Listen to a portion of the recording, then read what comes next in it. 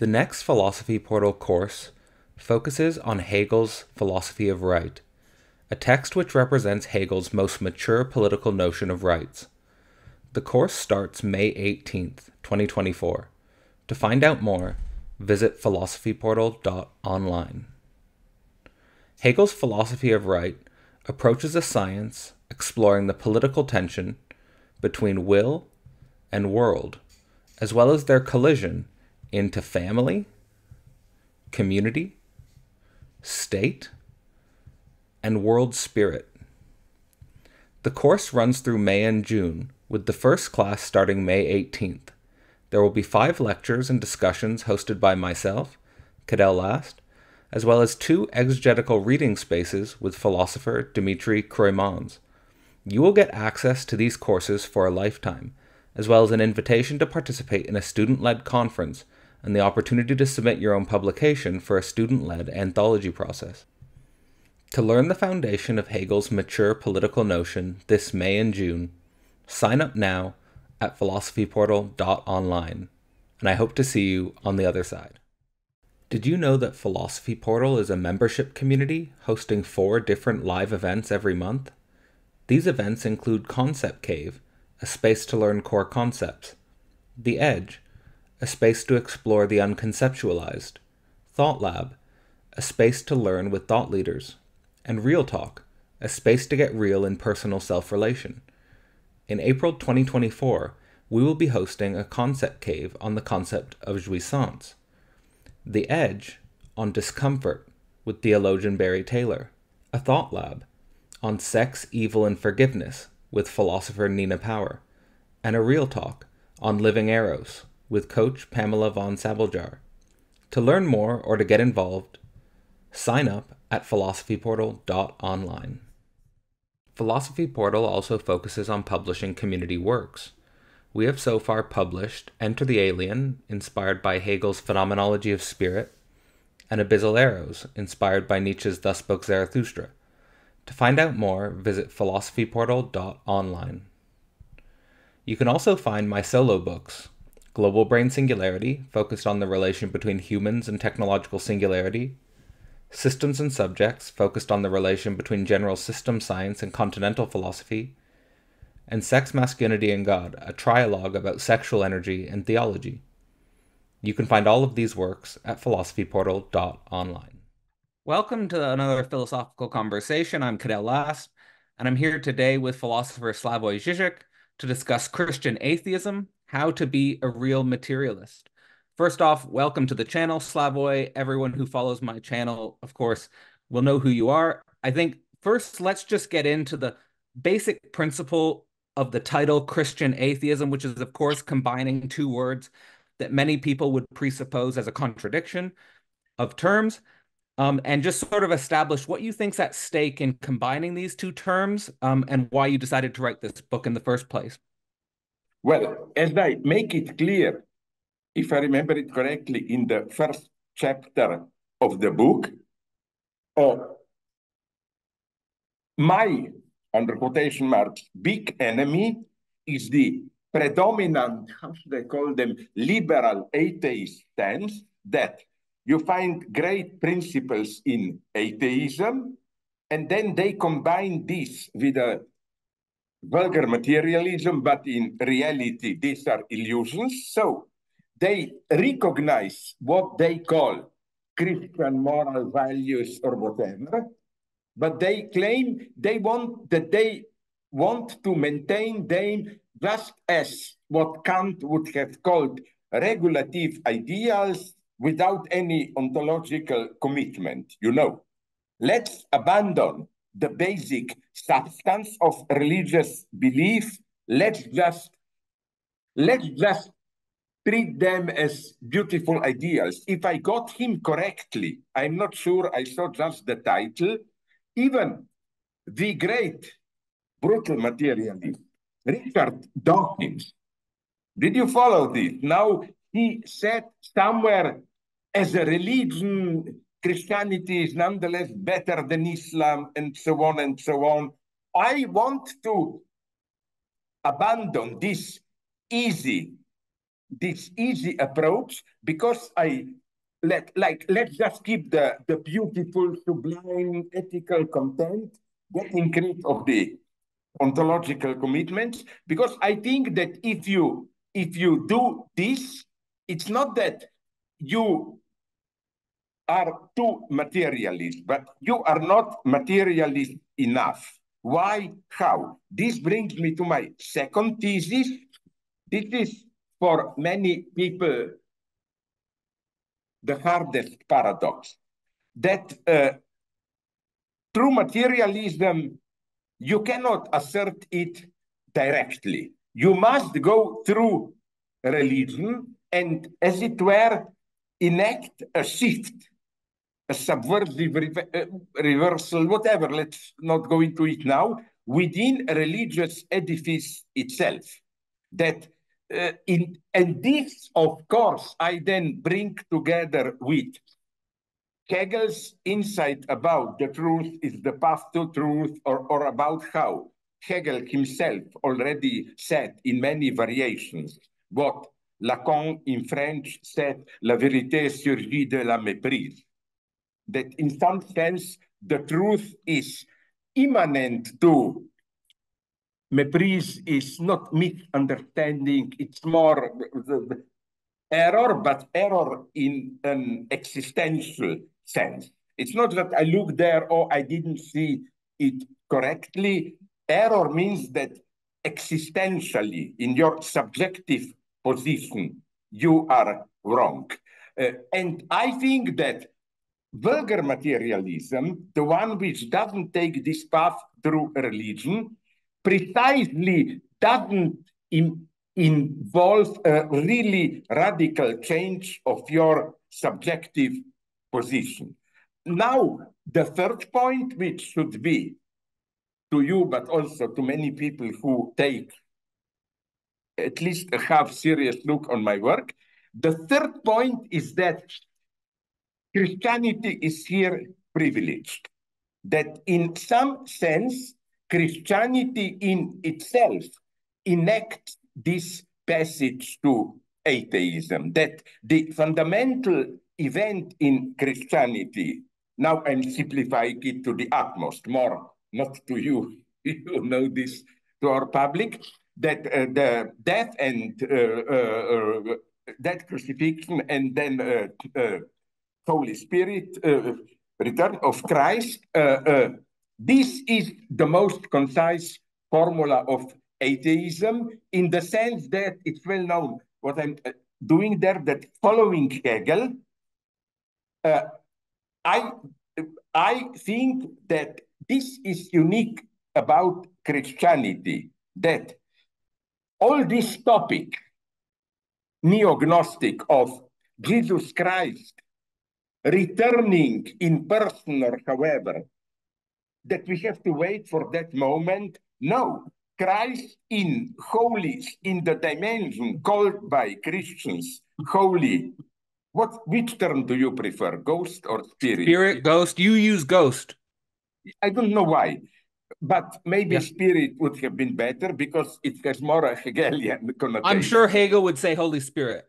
Yeah, that the dimension of Holy Spirit is, how to put it, purely self-relating autonomous belief. You don't have belief in something out there. The belief itself is the core. There's no God of the beyond. Yeah. The belief, but I remain in the Christian legacy, but I think against this postmodern, or not even postmodern, you can call now the fashionable term is, if I know it correctly, metamodern. No, metamodernity is not the term, no? Yeah. Against this metamodernist stance, I think that we should retain the notion of belief in a much more substantial thing than just, oh, do you think that, like the very question, do you think that God exists? Do do you really believe in God?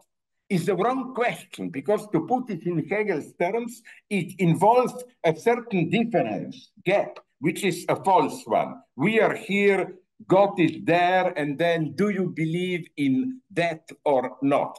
Here, although I don't like, but now it's not the time to go into it, Dostoevsky, there is one passage in Brothers Karamazov where Alyosha says very nicely, for me, it was never a question, does Christ exist? Or in this sense, it's belief is the practical question. Is it, can I live as a Christian in Holy Spirit?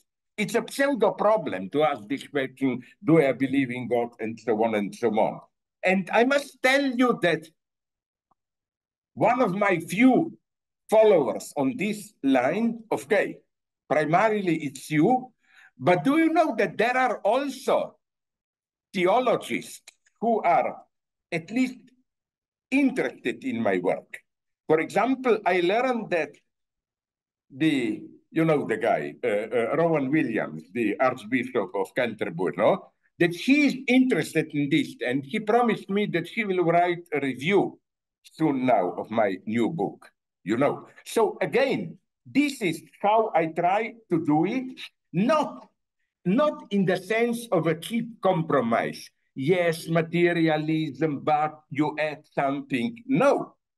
My paradox is that to be, as the title of your forthcoming book says, to be a real materialist, you must go through Christianity. It's a modification of belief, but it is an existential modification. Your subjectivity changes, and you know, to amuse more our readers than you don't need amusement. You know, I quite by chance, because my wife didn't see it. So, okay, we watched together. It's not a great movie, but I only liked one moment. Do you know a movie directed by Robert Redford? I think the title is something about a river runs through it or whatever. Did you see it? Where Brad Pitt plays a self-destructive character. He's beyond redemption, not in the moral sense, he's not evil, but he manages always to get into trouble. People try to help him, but he is lost. We know something horrible will happen to him sooner or later. And when he is finally found dead, beaten by some guys, a priest at his funeral says something simple but very beautiful. He said, the message in when you find a person who is in such a situation, you see that he or she, that's another topic, is beyond help. He simply is on self-destructive path. The truly Christian stance here is not, okay, but let's make a last desperate attempt to convince. No. It's simply, your message to him must be simply, I know I can do nothing. All I can give you is my love, solidarity, but not solidarity in this cheap social sense of, a kind of a manipulative help. Like, if I tell you this, maybe you will nonetheless find the strength to get out. No, that even if in your utmost self-destructive path, I keep my love for you. And a good friend of mine drew my attention to one fact that in Matthew, there is a wonderful passage where basically Christ demands this. It is the night before he knows he will be crucified next day. It's very strange person. He has to his followers, apostles who are around him, can you please just stay with me and, like, to be vulgar, not fall asleep? Wake with me. So Fantastic. again, it's a desperate moment for Christ. He knows it's the end. And all he wants is, this is the practice of Holy Spirit. All he wants is just, he's not giving them any big, deep lessons. He's not demanding help from them. Just be here. So again, when I talk about belief, I'm not talking about belief in a simple opposition to disbelief. Like, are you just immersed in this city life, or do you think there is another dimension? I'm talking about this existential, subjective stance. I talk too much, hit me Oh, again. perfect. So a few notes I want to emphasize in terms of the 3 points you're emphasizing Yeah, there. I think that we can come to sort of a perspective here that scientific materialism or vulgar materialism in the form that sort of Dawkins and the evolutionists were forwarding is sort of still dependent on a figure of the big other. yeah, And then absolutely, yeah. and in this sense, that what they miss in regards to the error you're talking about, the existential error, I think Yeah, is best represented in this transition from the logic of there is no big other to there is a non-other. So like there is no sexual relationship to there is a non-relationship. And to be able to go through that transition, I think would be somewhat similar to the structure of religious belief, coming to the understanding of religious belief, there is no God of the beyond, to sort of more the position of Christ in the way you're yeah, talking yeah, about. yeah. And then And finally again, sort of sorry to interrupt you, but it's crucial here. Now, one criticism that I often get is that, but wait a minute, you get this also in Buddhist community or in some sense in other religions. I don't think you get it anywhere else. And you remember, is it well, I was either, going to make that point next, please, that and see what you say on this formula is that because I think this formula, and I think for the viewers to know that I think this concept of Christian atheism, if we go back and study the I think the original philosophical materials that could help us better understand your yeah, book Christian Atheism, if we study Hegel's phenomenology of spirit, specifically those last chapters, I think we could come up with something like the formula, and this I'll propose it to you, is the truth of religion is Christianity and the truth of Christianity is atheism. So if we yeah, understand that sort of yeah. movement, I think that's, anyway, I'll throw it back to you on that point. But can I add another? I'm sorry if I go into these simple waters, but almost pathetic stand. You know, did you see? My God, it's an old movie, but there are two versions. I mean, two a movie and a TV series based on this novel. Did you see? But you are relatively young, so I cannot say when you were younger. Did you see first? I'm talking about John Le Carre's The Little Drummer Girl. Did you see there is the old from '84 movie, and then there is I think it's 2018, 19, a six-part TV series. And in both, the crucial moment is the Arab terrorist who wants to detonate a bomb somewhere in Germany, doesn't matter. I absolutely don't follow or agree with his commitment. But there is a deeply tragic scene, nonetheless, where truth is on his side. She seduces him voluntarily, although she is employed by Israeli Mossad probably to helping him to catch him. They spend the night together. She wants to do it. And then in the morning, in a lone house, hut in the middle of a forest, when he awakens, he gets into a panic. He said, my God, I don't see sounds of cows. I don't hear any cars. So he gets it there already surrounded. And then he confronts her and basically makes her confess without torture. Just she is broken down.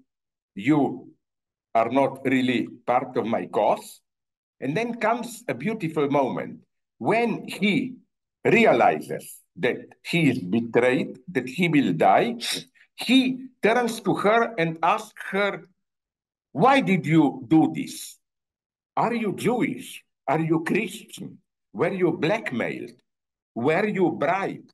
Like he gives her all imaginable options.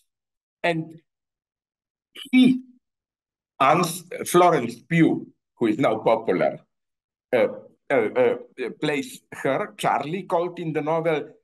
She just tells, I am nothing. I don't know what I was doing, and so on. And then the guy doesn't do what you would have expected from an Arab terrorist or whatever, doesn't try to take revenge in the last second, like before they get me, I will shoot you.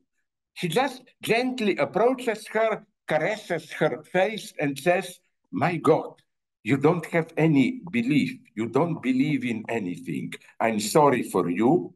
And caresses her like with full sympathy is too vulgar a word here.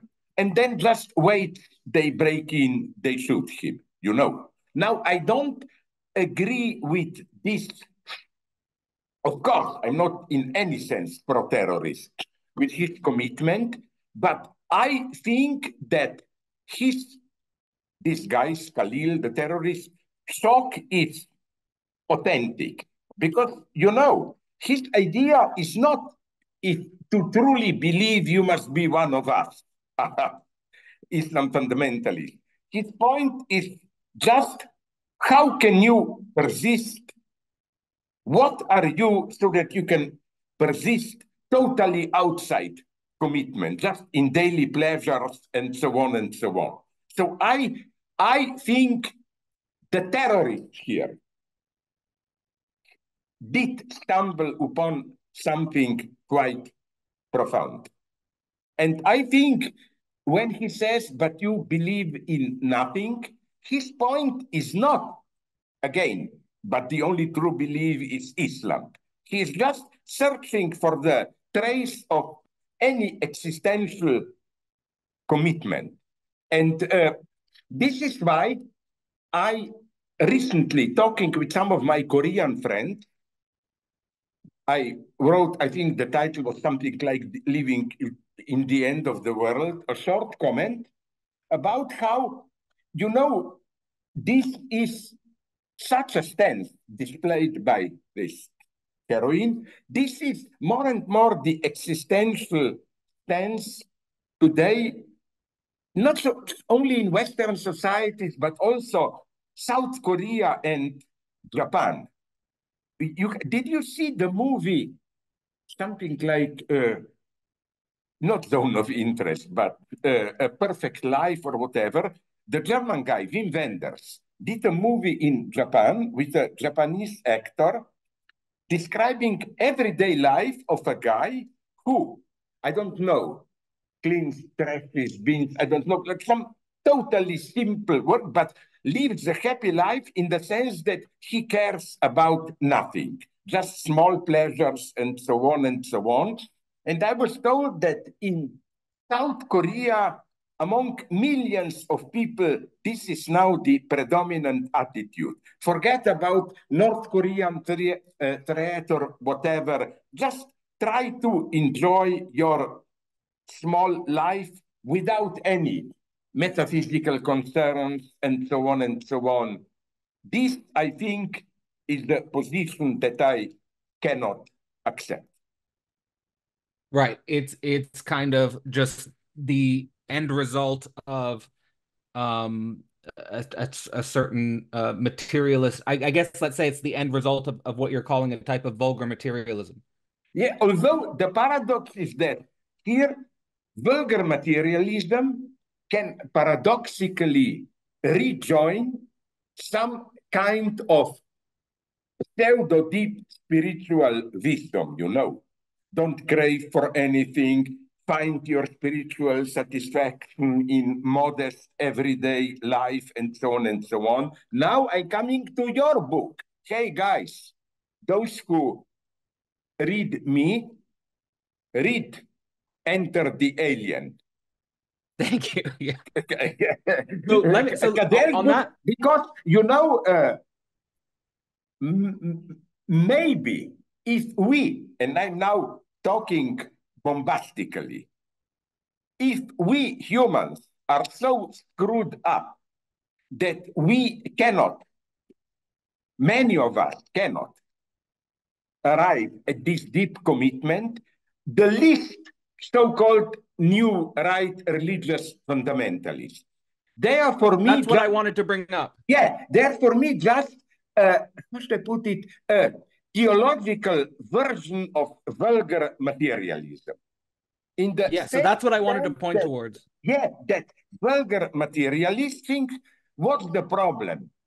Our subjective freedom is just, as they say, user illusion. We are just whatever, DNA, subparticles, blah, blah, blah. Do you know that, and I've spoken with some of them, these true fundamentalist religious guys, for them, they precisely, no matter how much they bluff, they are not in the Holy Spirit, as we would say. They are, for them, religious insight is a simple scientific fact. That's how it is. This can also assume a stupid version of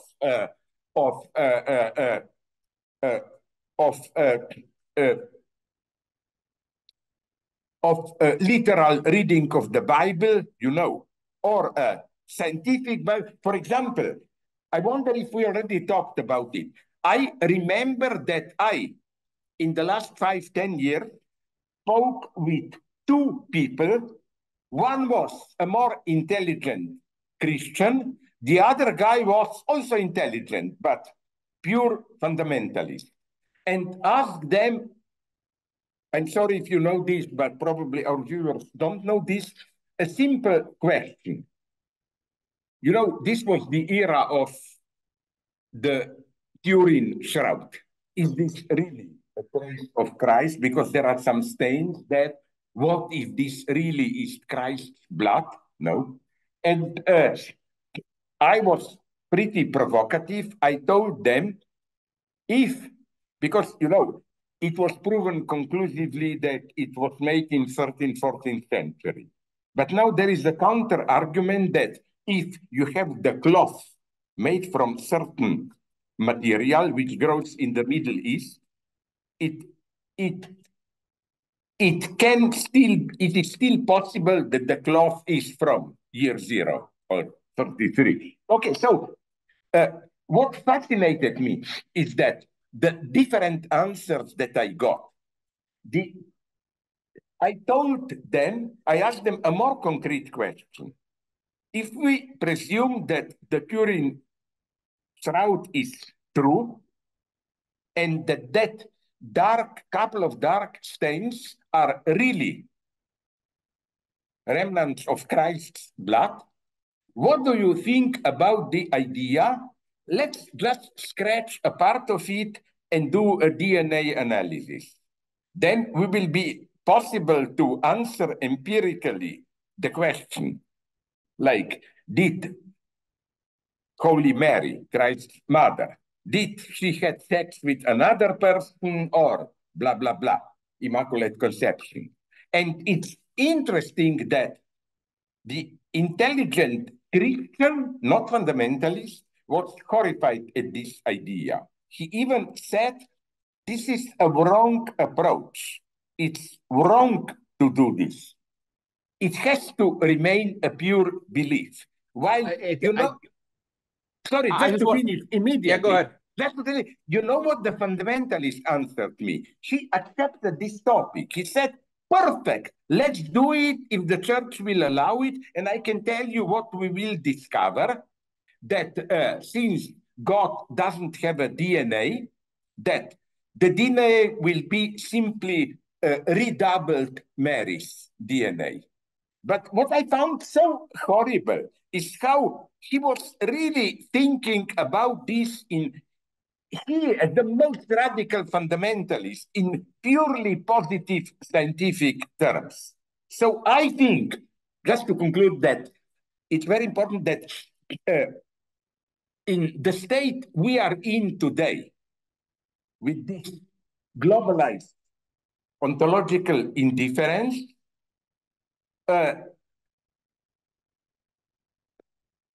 maybe only aliens can awaken us, to put it like this. You know, it must be the shock of a real otherness. That's why Absolutely. you, that's So why you this is immediately perfect though. got me. Now it's maybe time that I let you to say a word. So Sorry for this is this perfect long. though. Yeah. Like I just want to emphasize like from your book, like what you're emphasizing there with the Turin Shroud to me sounds like a great example of a point you try to make in the book between the gap that separates objective reality from the transcendental approach.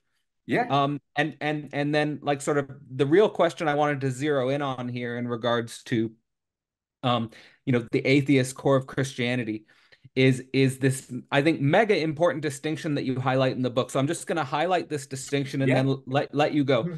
So the first distinction, which I would take to be the, let's say, the false fundamentalist move, is the principle God became man so that man will become God. Whereas the emphasis that you always emphasize is the fall from God is a fall of and in God himself. And Yeah. what this distinction, what's at stake in this distinction? Because I think what you say in the preface, which I really like, is that Christianity is unique, not because it's trying to elevate humans to God through pious Yeah. activity, not leaving behind sinful life, but rather transposing the gap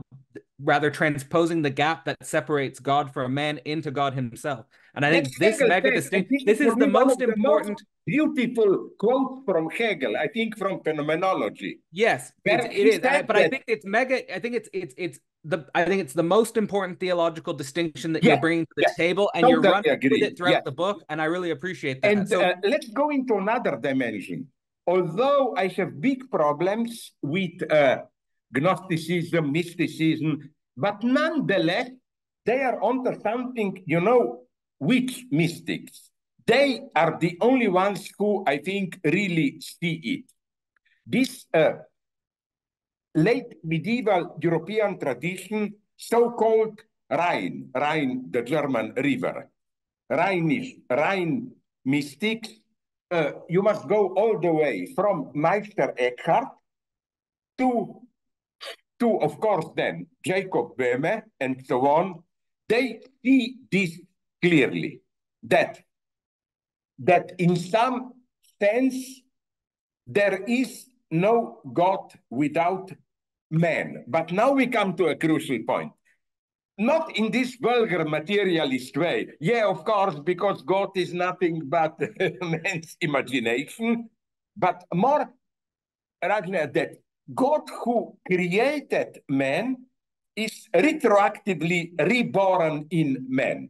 Only through man God comes back to himself, which is why this point is so traumatic for uh, for uh, uh, for some critics of Marxism and Hegel.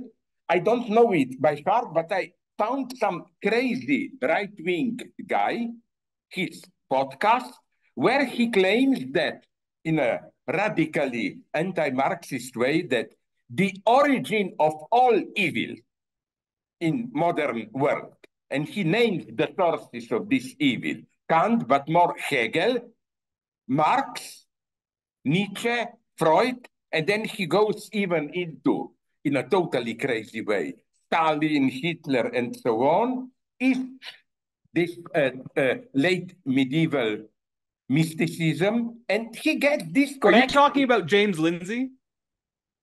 Maybe, I'm not sure. Okay. Sorry, go on. No, sorry, this comes with old age. But what I like so much is that he sees this line because, you know, Hegel does say that Jacob Böhme is the first true German philosopher. Why? Precisely because, as what you said, he sees the arrival of man not as something like God is up there, blah, blah, blah, then he creates man, but who cares, you know? And you know where comes the truly dialectical point. Here, your work enters. Now, a stupid reader would have thought, but wait a minute, if aliens come, doesn't this mean Christianity is over? You know, in the sense of, for Christianity, God exists through man. But how then do you deal with alien life?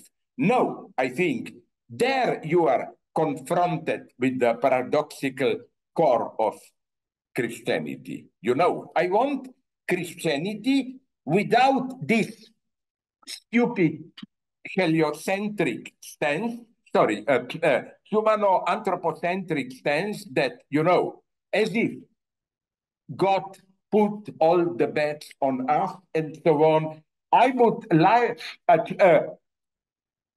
my He rolled the dice on many planets. yeah. That's Because so I know you always say with Einstein, God doesn't play dice. You say, well, don't tell God what to do. I think he's just rolling the dice, you know? but this was Neil Bohr, yeah, who gave the proper answer to this one. No, but what I want to say is that here, this may surprise you. I'm now in contact with some great names of contemporary writers on quantum physics, or rather mechanics. And I don't know what will come out of this, but it's fascinating. Lee Smolin's probably one of on the leading edge, I would Yes, say. through that other guy, Sean Carlo Carroll. Rovelli. And Ravelli, I'm in contact with Ravelli, but through the problem is we almost already arranged a conversation with Lee Smolin. The problem is what I heard that, you know, that he is very, very ill now. I don't know what, cancer, leukemia, whatever, but like, it's a problem. But I think, let me say this about Lee Smolin, because I've been following his work for a long time, especially in his book. He has the 3 paths to quantum gravity. And let me propose these 3 paths to you, because I think you're walking the third path of quantum gravity. Oh. Because he said the first path of quantum gravity is basically like quantum mechanics sublating general relativity. The second path is where general relativity sublates quantum mechanics. Yeah. But the third path is not capable to be sort of let's say cordoned off by sort of the main paradigms of physics, Yeah. but requires philosophical, spiritual reflection, including questions of religion, including questions of, let's say, idealism and materialism. And I think that this third path, which has not gotten this third path, which has not been explored or supported institutionally, I think that in some sense your philosophy is laying the groundwork for this third path. So maybe both of us, although I'm part of an institution, but I'm a pure researcher.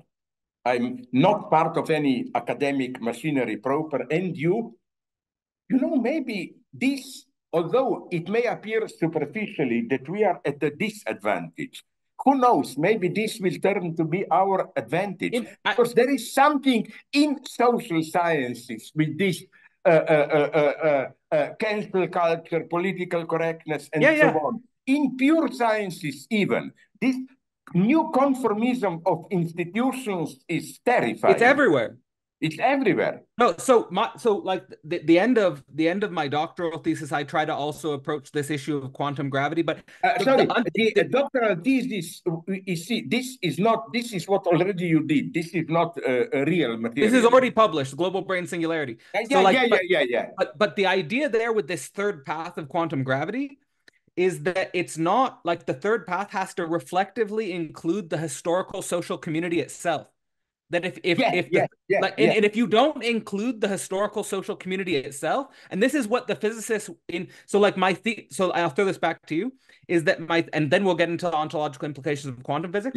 But the problem is in the last 100 years, the smartest people on the planet have been dedicated to trying to resolve the question of quantum gravity, but they haven't been able to do it. So it's not a question of intelligence, it's a question of the philosophical framing. And if they don't get the philosophy, and I think that this is the main thing, and this is the question I'll throw to you is, and which I think you make clear in this book, Christian Atheism, is it's this move from, let's say, Descartes and classical physics, where you have this problem of a deceiving God, laws without exception, to Hegel and quantum physics, where you have God who is himself deceived, where you universalize the exception and it escapes control. But this move is so precise. So I want people, even if they're in the materialist sciences, to know that this philosophical foundation you're providing, which I think is the third path of quantum gravity, is a move from Descartes to Hegel, classical physics to quantum physics. But I'll leave it to you with that. Yeah, although, let's begin now. I will soon get tired, but I want to use opportunity. Let's begin now by a little bit of foretaste of me questioning you. When you said Hegel's logic and so on, I will ask you a very primitive, simple question, but sometimes one has to raise them. They are difficult. My question is, I'm dealing with this in my new manuscript on which I'm working.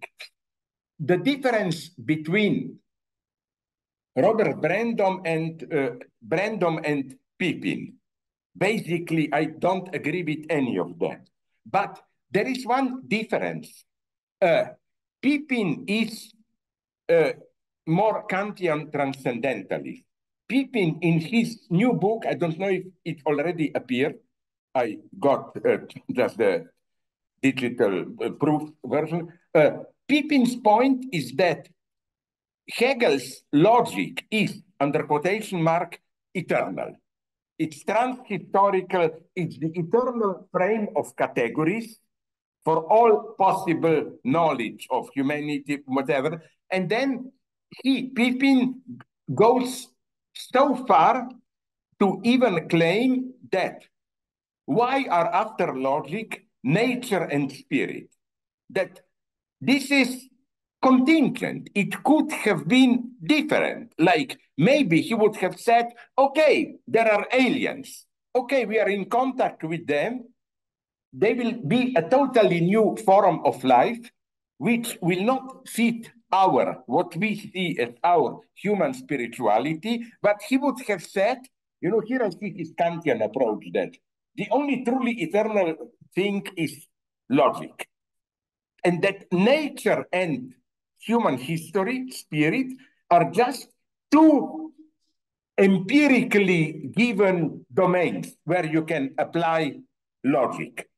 While Brandom is more radically historical, his point is that nonetheless, you cannot say here is eternal logic, then we have the nature. Okay, let's apply logic to nature or whatever, and history, but that with new advances in science, in whatever, or in our experience, aliens, logical category themselves would be affected. Now I ask you, what is your position here? I would just like to know it. A simple question. Sure. So I've actually... It's obvious that if aliens enter, it will be unthinkably radical. But let's be more modest. Do you think that I'm tempted to say a no, but you know more probably than me here. What do you think? No. What do you think? Do you think that Hegel's logic, or the categories there, all of them in the structure of syllogism, category, is still strong enough to serve as a frame for quantum physics? Or have we to change, rewrite the logic? Simple question. That's my... simple question. Well, So I do try to approach this in the upcoming philosophy portal. Not, I mean, I frame this as a question in the upcoming anthology Logic for the Global Brain.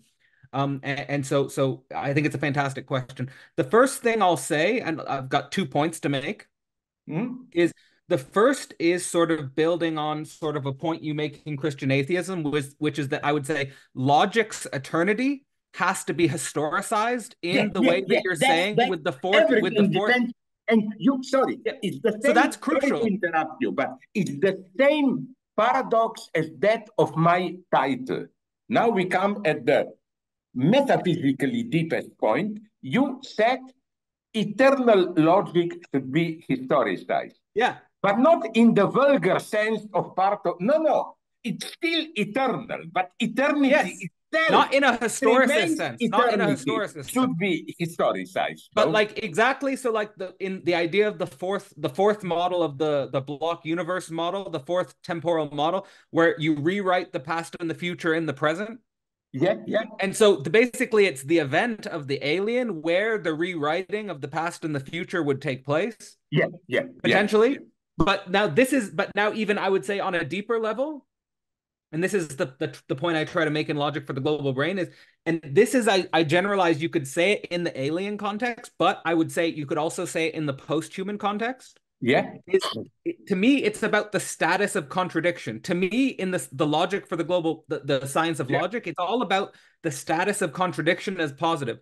And the question, and I think even like we could see a lot of Deleuzean philosophy and the idea of the becoming animal is sort of like maybe a symptom of the historicity of Hegel's logic, in the sense that do we transcend the logic of contradiction itself on the level of body-spirit? So like when you emphasize, for example, that Christianity embodies the contradiction of spirit becoming body, and the body and the material body is on the same level as spirit. This contradiction is the contradiction that I think Hegel's logic is most useful for on the level of the doctrine of concept, subjective becoming. And is this contradiction itself historicized? Yeah. That's my question. Yeah. That's my question. Now I will tell you something horrible. I am so weak that we will have to stop slowly. But I am so weak because I'm saying this sincerely. In all the podcasts that I had in last year, I never got so much invested. So I will tell you what I will do now. And you can use this. I'm saying this for the public. I will go to my apartment. I will take 2-3 Xanaxes to calm myself down. And then I will start to write about this, Enter the Alien, So it's good that we did this publicly, because if I look deep into my evil, and you know what's the only real proof that I appreciate you? It's dirty paradox. It's that I envy you, hate you, and my dream would have been, how couldn't I see this myself? So I will not do it. That's why it's good that you have me now on tape, My dream would be to steal your ideas, and then maybe in my next book, put a small, this ultimate lie, footnote. After I finish this book, I learned that my friend Cadell had some similar ideas, blah blah. After this typical way of lying and exploiting, So that's what I will do now. Sorry, this was too much. So the only solution proposal is this one. Maybe even in 2-3 months or before, allow me to look into your stuff, and then we will definitely repeat this conversation.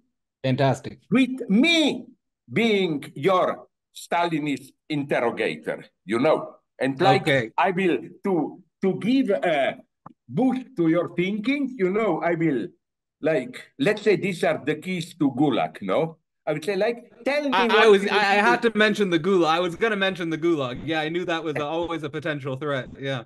Yeah. No, no, but Okay. So don't kill me. I am at the end now. You see, all this right, is all right.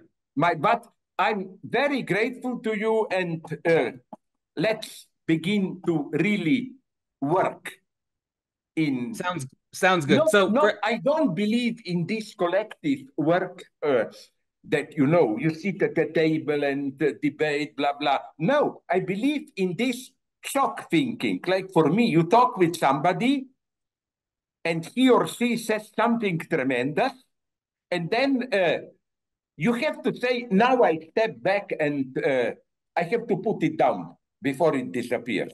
That's for me true collaboration. I don't believe in this literal collective thinking, uh, uh, uh, brainstorming at its most stupid. all right. So, Well, pardon me, I have I'll to let you go. rest now, I don't want you to. Yeah.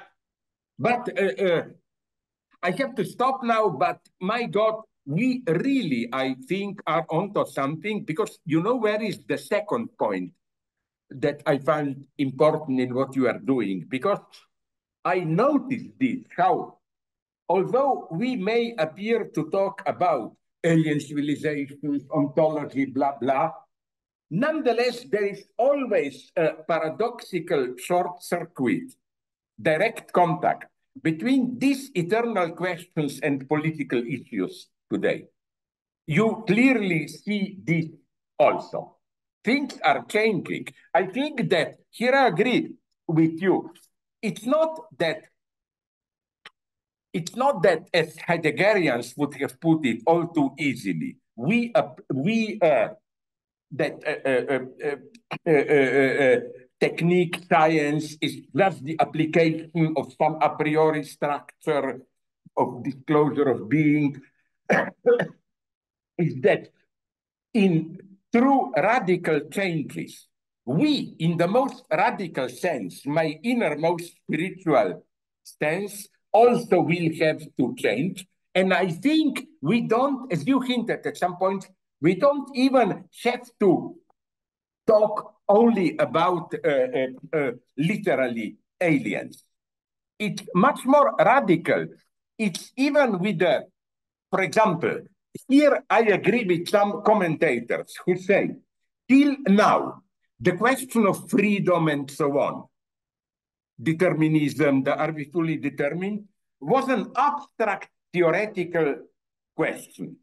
We could be deconstructionists, claim blah, blah, blah, we could be determinists, but when we talk and interact, we interacted in a traditional, rational, subjective way. You say an argument, you try to convince me, I give my own, I try. But with the latest advances in brain studies and all that, this gap is disappearing, because today, to talk about what is freedom is not just a social question. No, it's becoming a scientific question. How our brain works, is there a space for freedom there, and so on. So we live in an extraordinary time where the highest metaphysical questions concern our daily life, literally. So could you have time for a quick story? Just one last point. Okay. So the next class at Philosophy Portal, we're going to be teaching the philosophy of right, which I think has a lot to do with basically right. basically the question of freedom. Yeah. And the question of freedom as political, as well as scientific. Yeah. And I think that contemporary sciences, in the way that we've been critiquing them, Yeah. sort of vulgar materialist Yeah. sciences, they always approach the question of freedom with reference to studies that only have to do with animals. Like, for example, I study baboons, or I study other That's a creatures, good and point. then I see that the neuronal connections, and I can Yeah. see that the decision the baboon makes is already predetermined by the neuronal connection and so forth. Yeah.